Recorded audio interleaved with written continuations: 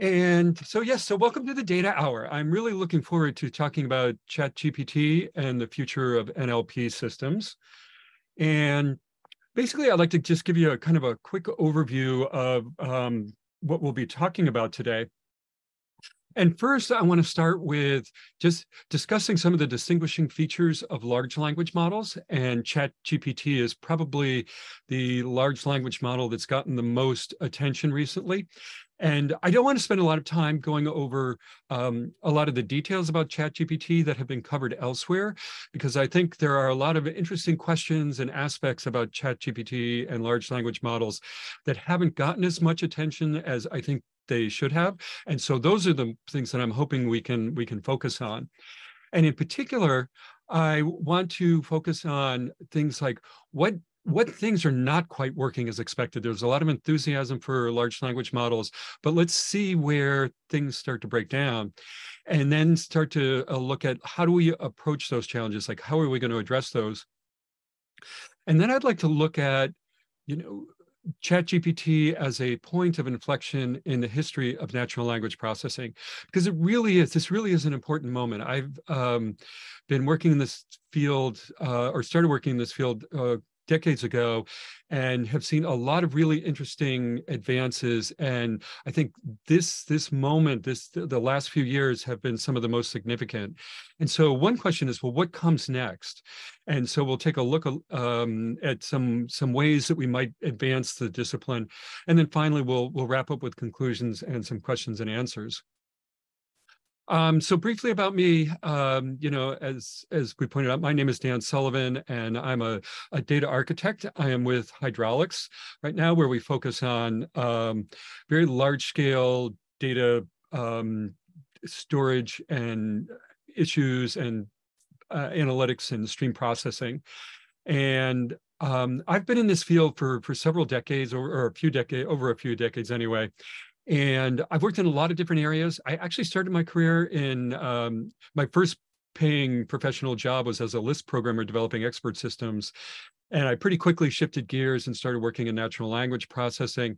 And so in the early days, I sort of used techniques that aren't used a lot anymore, like augmented transition networks and deterministic parsers, then moved on to more statistical oriented approaches. And the most recent work I've done has been in natural language processing and biomedical literature, particularly around genetics and infectious disease genomics.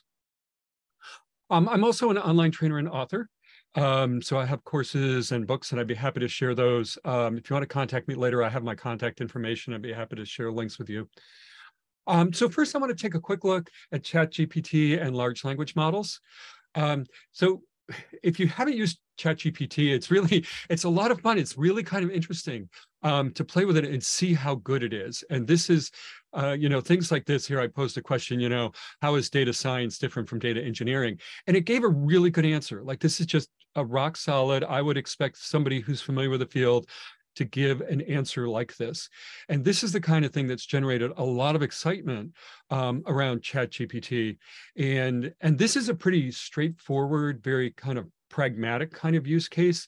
People have been really creative and come up with things like, explain quantum physics, as Dr. Seuss would, or if you were writing a children's book on quantum physics. So people are being really creative with how they use it.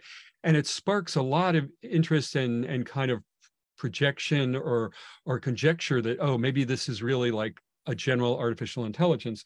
And that's really not the case. This is an excellent tool. It's quite an impressive feat of engineering. And I'm sure companies like Microsoft and OpenAI and Google are going to build really useful products around this. But it's important to understand what it is and what it's not. Now, part of ChatGPT, the T in ChatGPT, refers to transformers. And transformers it's a type of architecture with in which deep learning networks are broken into or like blocks or several layers. And within these blocks, we have a number of different layers, but that do particular kinds of things. And in particular, what these blocks are really good at is being able to kind of keep track of items that we want to focus on in, say, long strings of words, or it also works with other sequences like amino acid sequences. If we want to figure out, given an amino acid sequence, or essentially a description of what kinds of amino acids are in a protein, what is the shape of that protein? How does the sequence of amino acids conform around or force that sequence into a particular three-dimensional shape? That's the same technology that works really well with reading or analyzing words, and then kind of figuring out what is being represented by this sentence, what's being stated by a particular sentence. And really one of the most innovative things about transformers is that they have figured out, the inventors of the transformer figured out a way to keep track of things that we need to focus on, and they refer to it as attention. And the name of the paper that they wrote when this was first released is called "Attention is All You Need." And they go into great detail about how they use tensors to kind of measure the relative importance of words and relationships to all other words, for example, within a sentence. So the transformer was really just a huge advance, and it sort of replaced things like long short-term memory, or LSTMs, and other kinds of recurrent neural networks as really the best way to kind of deal with sequences, again, like in natural language processing, or in other sequence problems, like in proteomics and looking at protein structures. Now, another thing that kind of sets the large language models apart from earlier NLP models is what are being called the foundation models. And these are models that are trained on different kinds of data. So it might be text data, audio data, visual data. And what we're trying to do is build almost like a general purpose model that takes in different types of data and learns in unsupervised ways. And that provides the sort of, as the name implies, like a foundational deep learning network that has been pre-trained, which can then be fine-tuned for specific tasks like answering questions or extracting information or doing object recognition. And so we can do fine tuning in different ways, maybe with labeled data or with human in the loop reinforcement learning. But the idea, again, around a foundation model, which is really critical, is that we use a lot of data from different types, from different sources, in an unsupervised way to kind of build up that base level or foundation level neural network.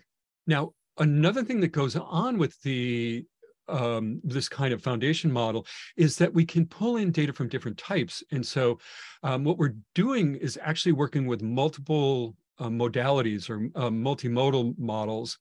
And one that, for example, is from Google is called PaLM-E, and PaLM is their one of their foundation models. And it uses data from different kinds of tasks, like visual analysis or language instructions. And what they found is that when they train a model using only one type of data, they get, modest performance, in terms of rates of accuracy, something, not quite 50% in best cases. But when they combine multiple kinds of data, so multiple modes of data, like visual and language data, then you get much better performance. So what we're seeing, what ChatGPT and other large language models are showing, is that this approach of using transformers for being able to focus along long sequences, along with foundation models, which incorporate data in unsupervised learning models of different types of modalities, can radically improve the quality of the models that we build. And that's the basis for things like ChatGPT or GPT-4 or Bard, the service that was recently announced by Google. But the thing that we do want to also keep in mind about the large language models, like I just described, is that those are generative AI. So they're not doing classification directly, but they basically make predictions about sequences. And so that's really important to understand. It's a really useful tool, and we can use it in a lot of different ways, but there are limits to it. in spite of the limits, there are, in addition to the limits, I should say, there are also some really interesting emergent properties that seem to be cropping up in large language models. And so these are properties that weren't necessarily expected, they weren't necessarily planned for, but they are interesting kinds of things that are showing up.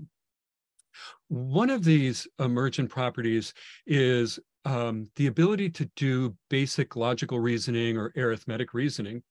And one way to do that is with something called a chain of thought prompting. So here's an example where we're talking about someone who has some tennis balls, and they use some balls and they get some more balls, and how many did they have at the end of the story? Well, when we just do standard prompting, such as shown in this slide, what we see is the ChatGPT or the large language model didn't get the correct answer. However, when we show an example of how to do the reasoning, like Roger started with 5 balls, 2 cans of 3 balls, each with 6, and so on, and we show the math kind of approach, then the model can pick up from that, can discern patterns within that sort of instruction, within that answer phrase, and then apply it to other text. So here's another example of something that's really useful from a pragmatic, like, application perspective. It would be really useful if we had an assistant that we could lead through some kind of chain of thought prompting to help us solve particular problems and analyze, text. Like, here's an example of how I'd like you to process this particular piece of text. And then you sort of train your model, and it gets it, like the model output on the right is correct. And then you apply that to a whole, large volume of text that you need to analyze. So this is really useful. This is also the kind of thing that can kind of lead people astray if you don't really pay attention to the limits of what chain of thought prompting is actually doing, because we might start inferring that the program is behaving, say, the way a human being might be behaving. Like if you're talking to a colleague and you're showing an example of how to do something, and your colleague starts being able to reason about it, you might think, well, oh, they have these very clear ideas, they have these concepts, they're generalizing. That's not the case of what's going on in large language models. At least that's not, that does not seem to be the case. And we know that because reasoning like that chain of thought prompting and other kinds of exercise around reasoning pretty quickly break down. So there are some challenges with the large language models that I want to take a look at. And in particular, I want to look at sort of the limits. We're plateauing in terms of performance gains when we're thinking about just throwing more CPUs at a problem, or more data, or adding more parameters to the model. There are limits to what we can do, the gains that we're going to get pushing those boundaries. Also, there's the problem of hallucinations in large language models. And basically that's the idea of where the models are making up things that are either contradictory or inconsistent or untrue. And then finally, another challenge I want to take a look at is the brittleness of reasoning that's going on right now with large language models. So we have seen researchers, the community has seen that scale really is important. And what we're looking at here is a figure from a paper, I believe it was by Google researchers, where basically what they found is that the loss or the error that we had when in learning really just dramatically dropped when we increased the compute resources or the data size or the number of parameters in the model. And they found they could get a consistent monotonic decrease in the loss or decrease in error just by increasing these 3 resources. And that's really impressive. And you think, well, okay, that's great. We just need to keep adding more. We just need to keep scaling. But that's not always the case. And in fact, some research at Meta, looking at the Llama model, found that actually they pretty quickly plateaued. Well, pretty quickly, we're talking billion, size, very large training sets. But when working with very large training sets, they found that the accuracy rates started to plateau at some point. And this occurred across different kinds of question answering tasks, reasoning tasks. So it wasn't just a particular kind of problem where accuracy, improvement in accuracy leveled off. It was kind of across the board in a number of different kinds of benchmarks. So what we need to understand is that just building very large models and using these kind of standardized or homogeneous architectures, there are limits to that. Even if we have a lot of data, a lot of compute resources, and very large models with very large parameters, we need to do more than just add more layers or add more, do more of the same of what we have been doing. So that's one of the challenges that we're facing sort of in the next wave of innovation in NLP.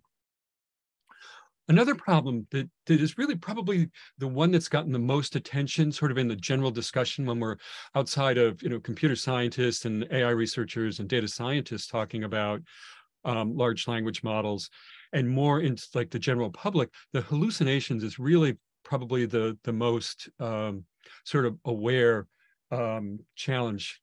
And there are two types of hallucinations. There are what are known as intrinsic hallucinations, and that's where something, the model basically contradicts itself as it's generating something. And there's also extrinsic hallucinations, and those are things that cannot be verified in the training content. So that's when the model, it's basically, large language models have been described as just like statistical pattern recognition engines, and it basically generates like the next token. They've been trained to predict.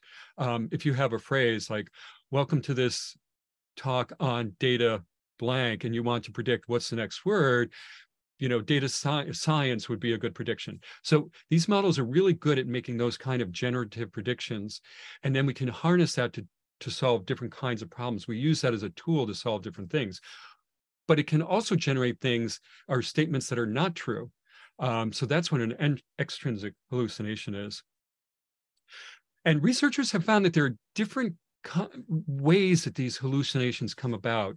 Sometimes it's simply a matter of there's what's euphemistically phrased as misalignment between statement and ground truth. And basically that is, we've trained the model on text that makes statements that are not true.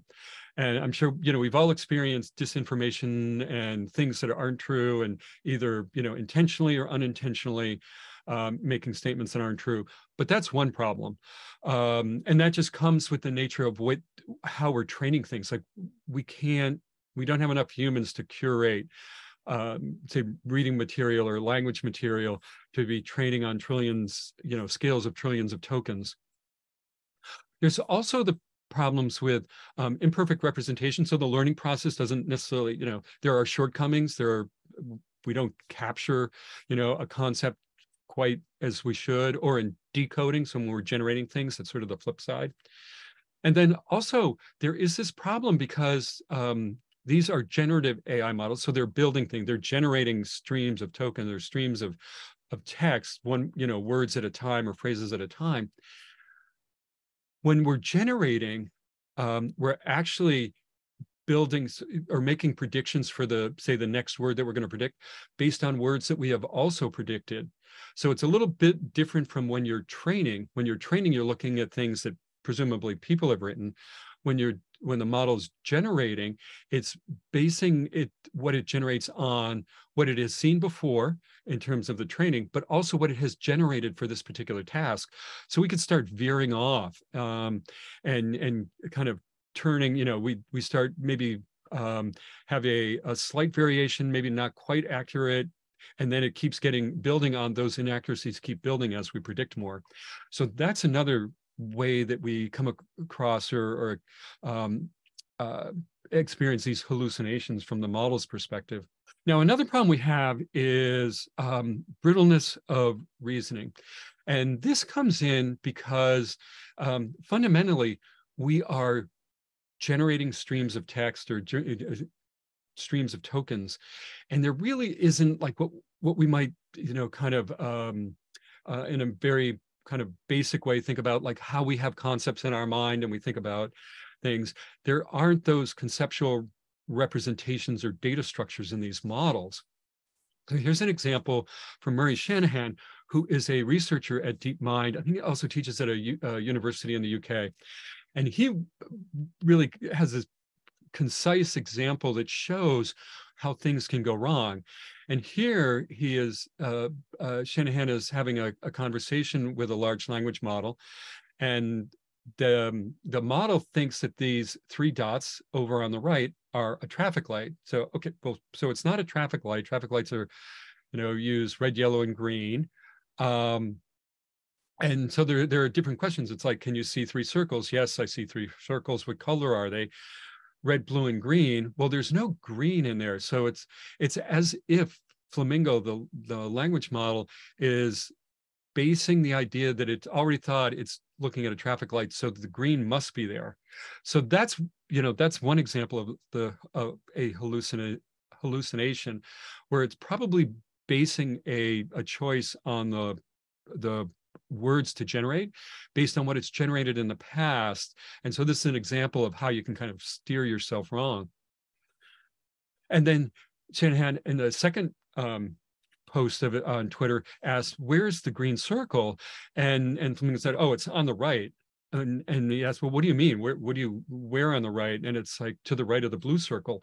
And again, that's clearly not the case. That's not grounded in reality. So, and I can't come up with like plausible explanations as to why it would say it's on the right. So this is just an example of the brittleness of reasoning. And this is not a criticism of large language models. I think it's an interesting phenomenon. And actually, this is one of the areas that's really ripe for additional research.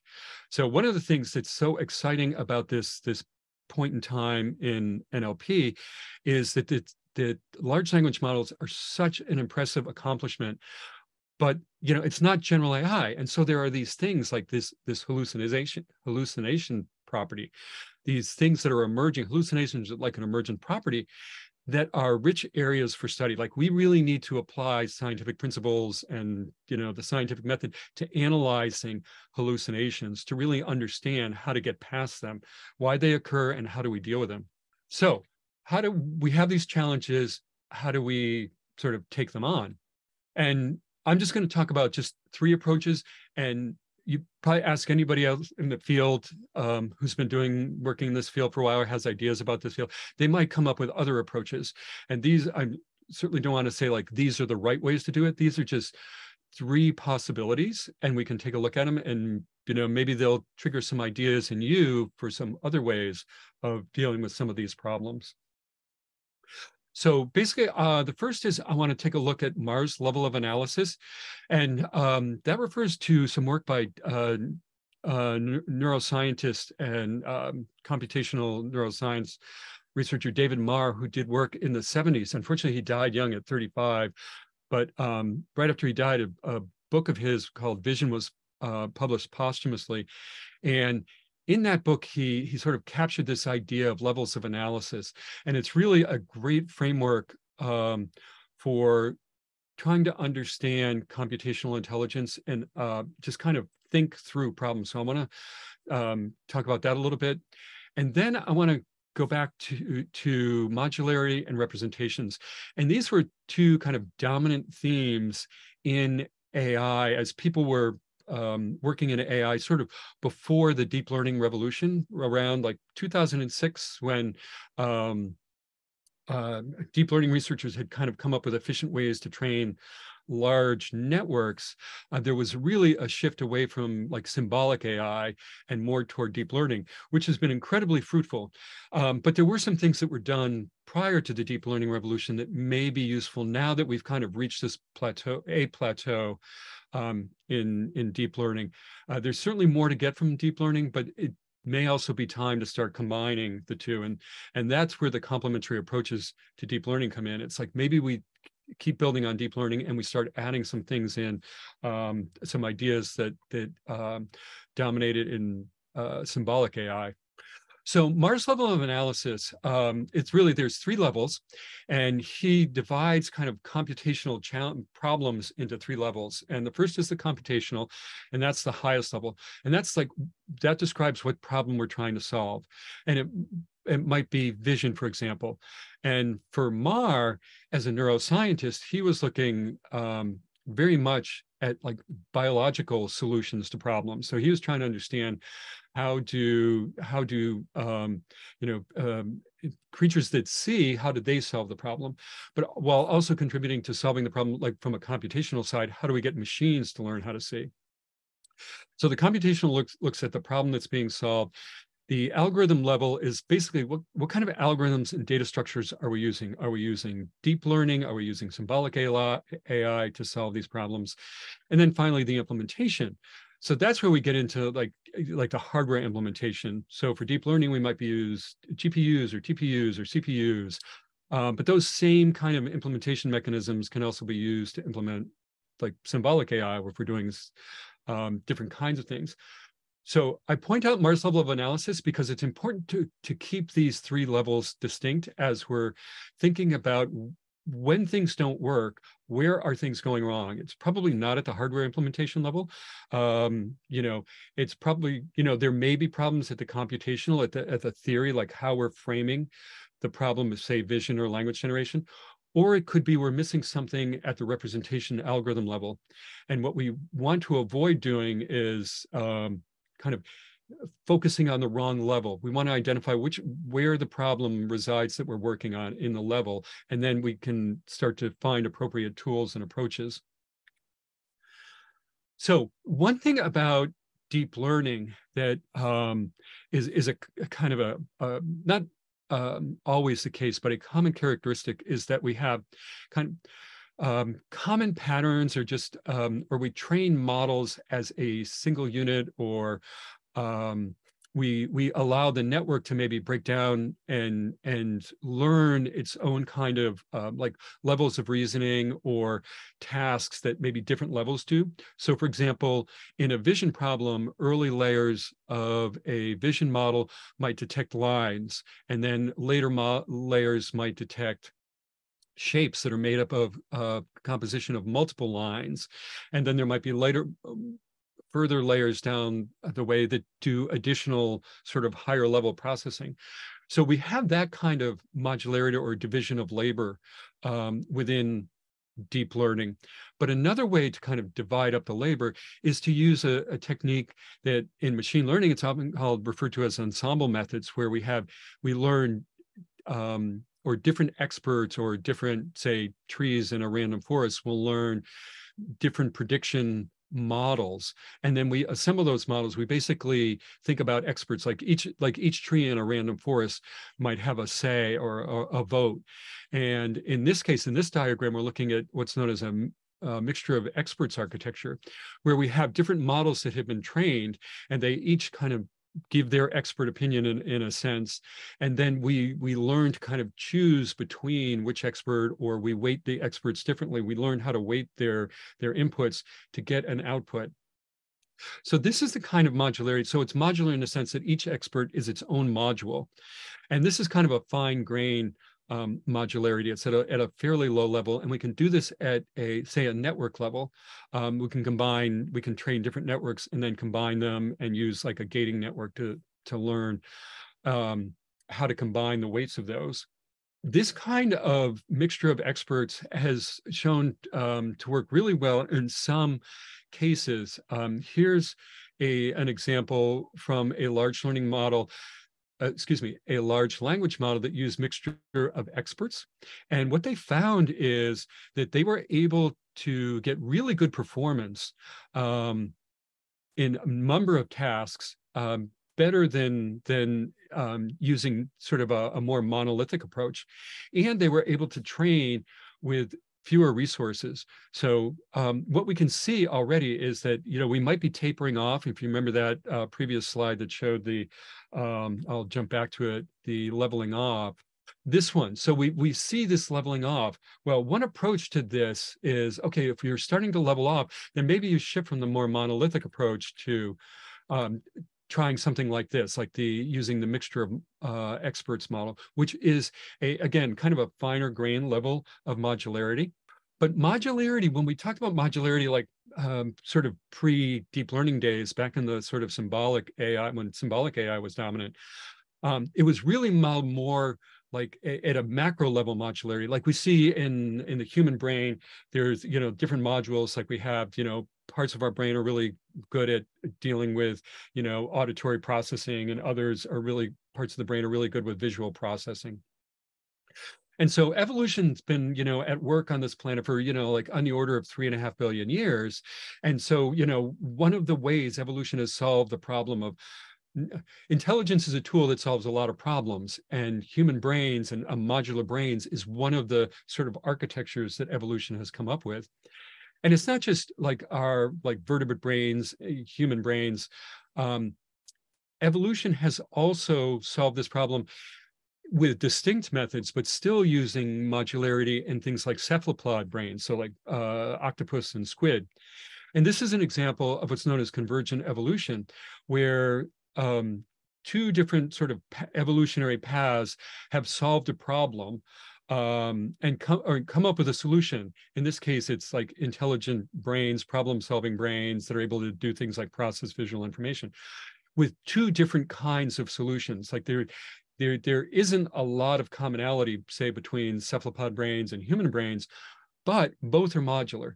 So there's something about modularity and complex systems and intelligence that it's not obviously necessary for building intelligent system, but modularity is a good candidate as a way of moving forward, like a technique that we probably should be exploiting. And so if we think of brains as kind of that hardware implementation level in Mars hierarchy, Mars level of analysis, that's one kind of modularity. Another kind of modularity is at like a functional cognitive level. And this is more like as a computer science person, I think more in terms of like data structures and algorithms.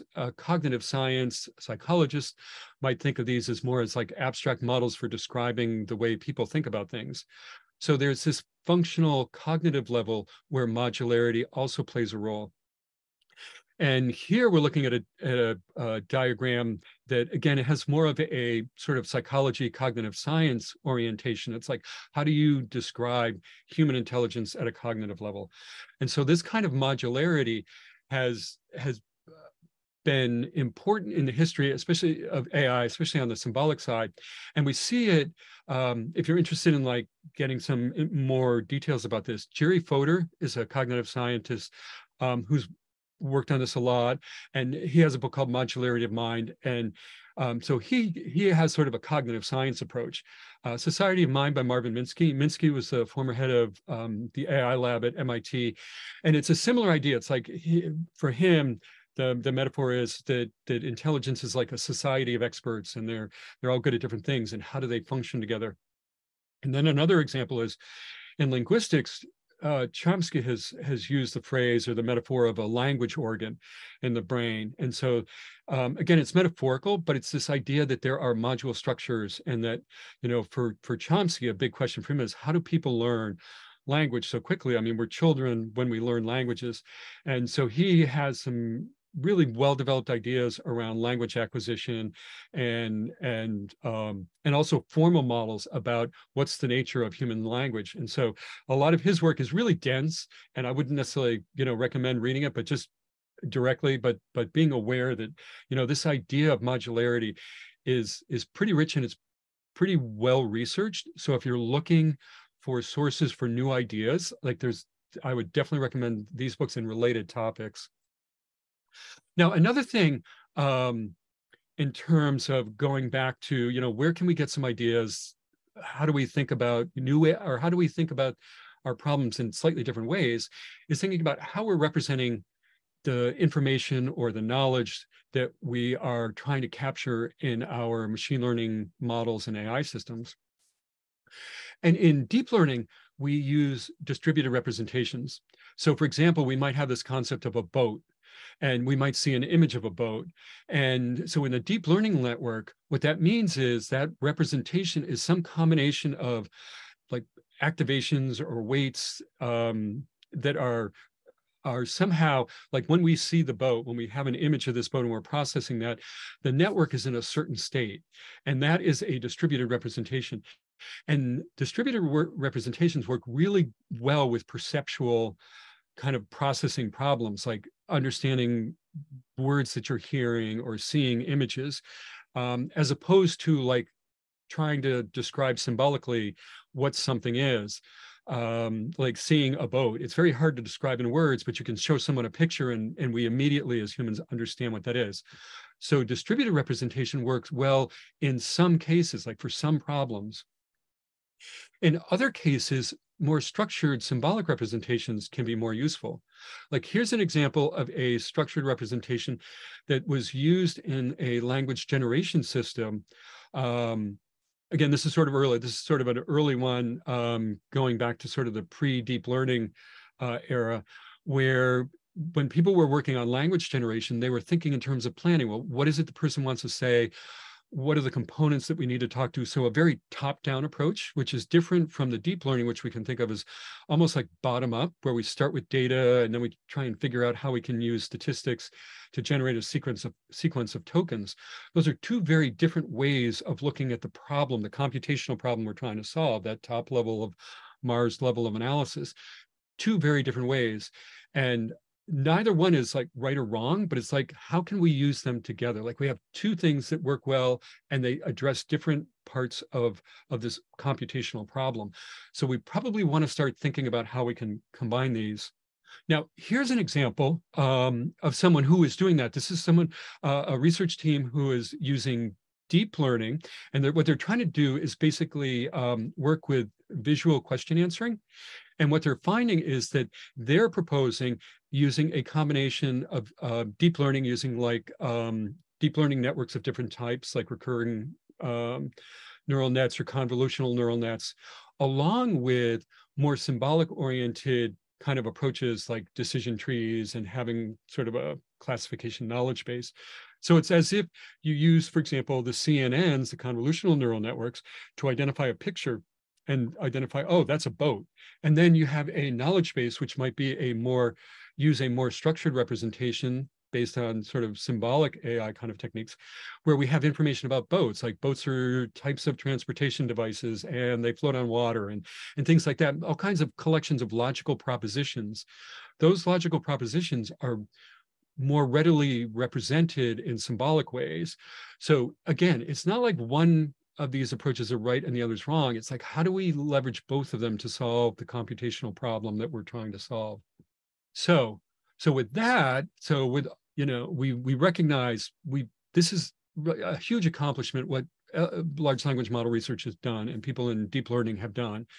And so, if you are in graduate school, you're thinking about graduate school, you want to get into NLP, if you're thinking, oh, wait, is it done? Is the field exhausted? Absolutely not. This is a great time to get in because we have a really valuable building block with deep learning and things like generative AI. And now there are a lot of problems that come with it. So how do we do the next level? Like, where's the next big advance going to come from? So there are a few things that I would just suggest keeping in mind. And I say this as someone who has experienced like the overzealousness, thinking, oh, we have done it. We're like on the cusp of something huge. And then you find out, oh, no, like you might have, the group of AI research we collectively at some point in time might have had some great accomplishment. Somebody's got a series of accomplishments, but it's not general AI. We're not there. We're not even close. We weren't close 40 years ago. We're not close now. But it can be intoxicating working in this field. And so like a researcher at deep learning was like tweeted, oh, it's like game over. Scale is what you need. We just need to keep scaling. But that's not the case. We saw that with like the brittleness. Actually, yeah, that example with the traffic light earlier was from another researcher at DeepMind. So we want to avoid these reactions where it's like, oh, ChatGPT, we're on the verge of general AI, because we're really not. And that, again, that's not a criticism of anybody in the field. I get excited about this too, but it's just like, we just need to understand, it's like, right, we have to have a pragmatic, very scientific approach to this. And I think we need to kind of take a critical eye sometimes. And like Chomsky, who's probably done more than any single person I can think of to advance natural language processing, is very critical of ChatGPT. And his big concern is that we are fostering this, the sort of computer science AI community is fostering this idea in the general public that somehow ChatGPT is intelligent.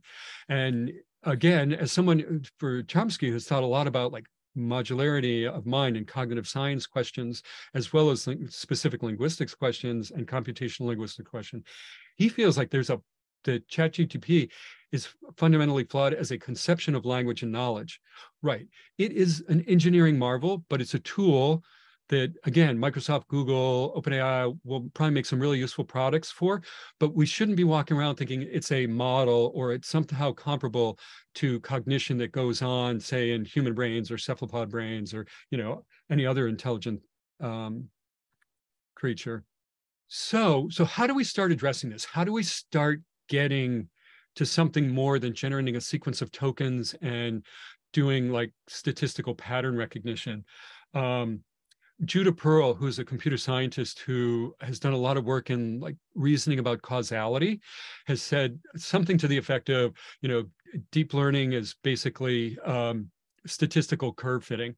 And that statement is true enough to be insightful. And it is. And so it's like deep learning is a great tool, but it's not the whole thing that we need. And so where do we go for ideas for that, again, that kind of next level? And one place to look is cognitive science. So it's an area of psychology that has been really rich and really active, certainly as long as AI has been around. And AI is generally, considered as starting around 1959, 1960. There was a AI conference at a college in the Northeast US called Dartmouth at that time, when a lot of the early kind of researchers kind of started formulating research programs.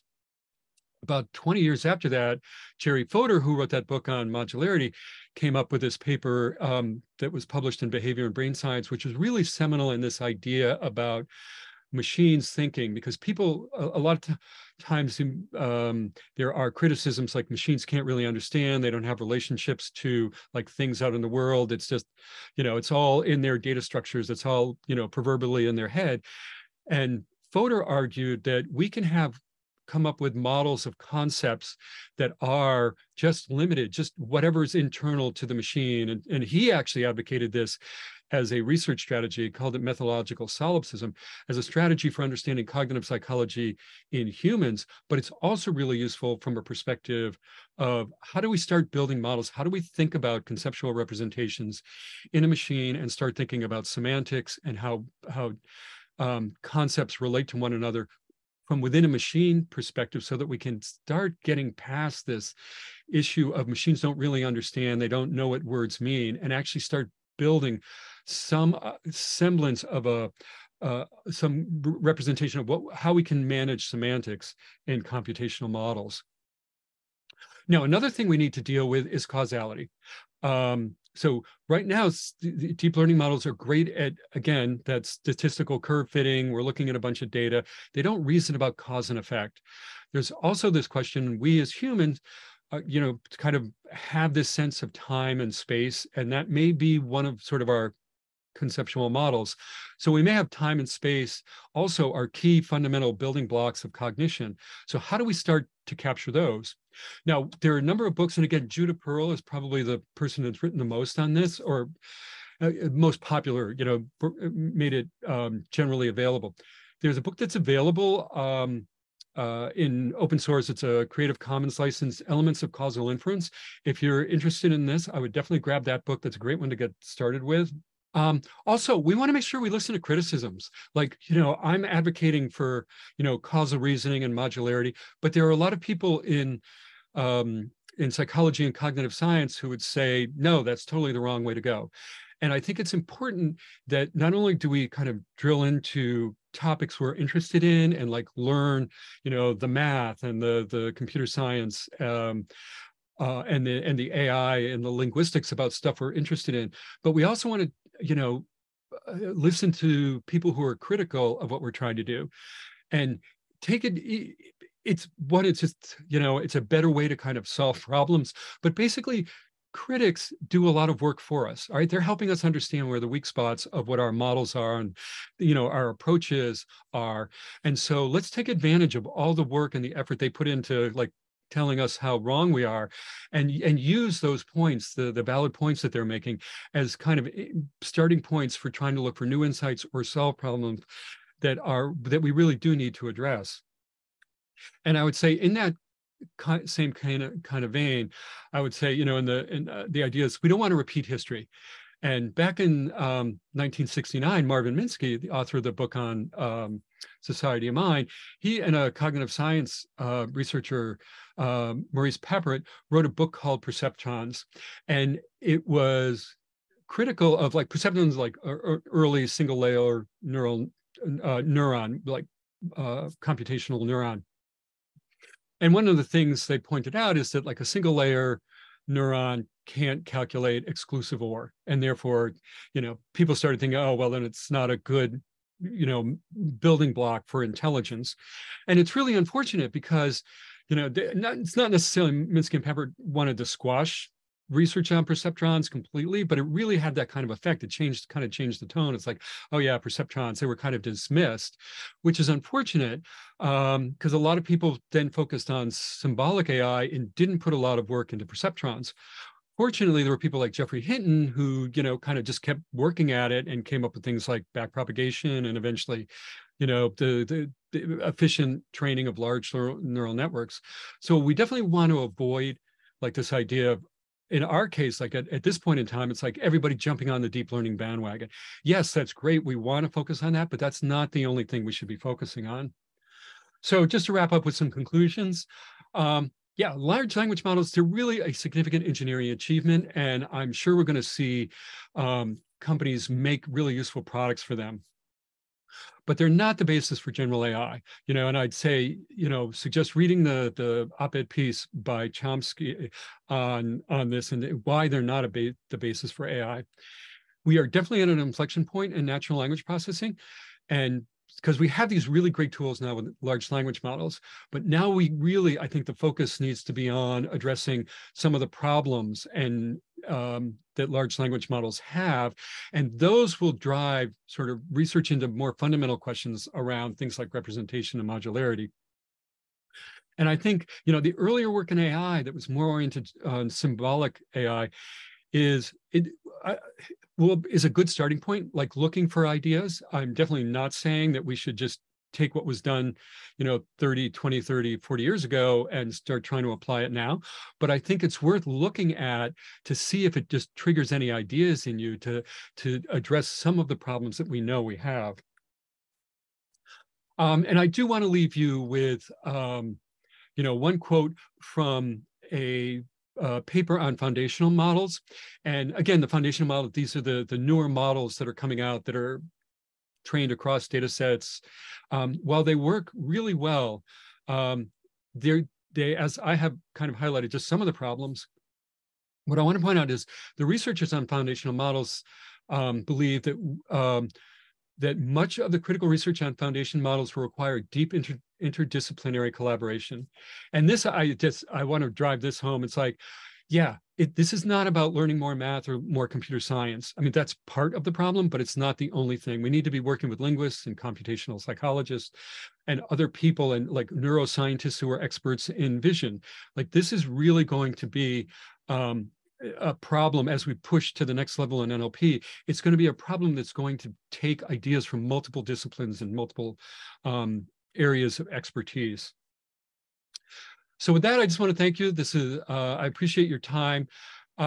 Please feel free to contact me, Dan at Hydraulics.io, if you want to connect by email, or Dan Sullivan PDX on LinkedIn. I'm going to jump over to the Q&A channel. Let's see, it's often said GPT is based on transfer, uses decoder only, and models like BERT are based on encoder only.